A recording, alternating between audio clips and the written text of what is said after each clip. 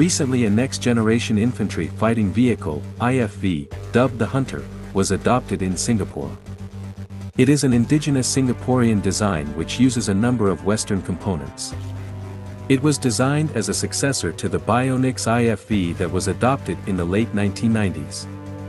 The Hunter is superior to the Bionics including all key areas, including armor protection, firepower and mobility.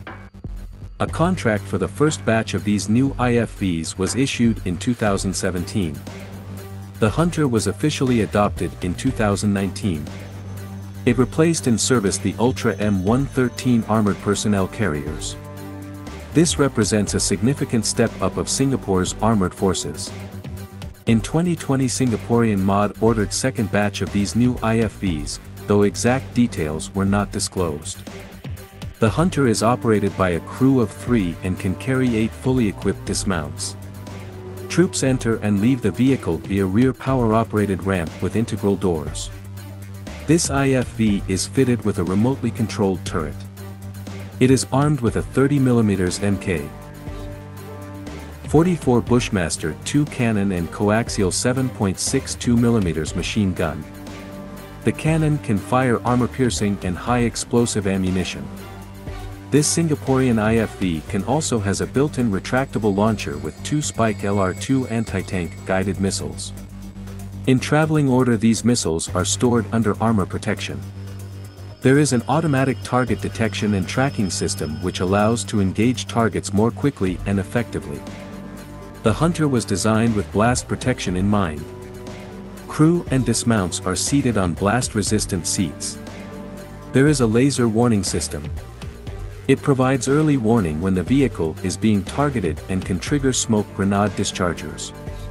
The Hunter is a fully digitalized vehicle. There are external cameras that provide 360-degree vision around the vehicle. The Hunter has integrated networked warfighting capabilities. This significantly increases its operational effectiveness. Information is exchanged wirelessly between various military formations and vehicles. The Hunter is powered by a German MTU-8V 199 TE20 turbocharged diesel engine, developing 711 horsepower. A number of variants of the Hunter were planned. Variants: Armored Recovery Vehicle. A small number of these armored vehicles were ordered by the Singaporean MOD to support the fleet of Hunter IFVs. Armored Bridgelays.